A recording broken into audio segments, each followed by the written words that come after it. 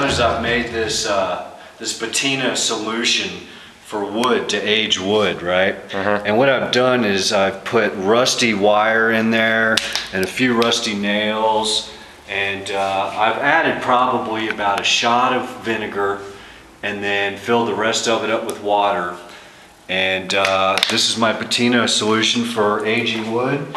And you can see right here how it's turned gray just over, 20 minutes or 15 minutes of putting the solution on there. And this one is from a couple hours ago? This is from a few hours ago, and you just dilute the solution to the strength you want, how dark you want the wood. Wow, so that's just vinegar and water and nails. That's right, rusty nails.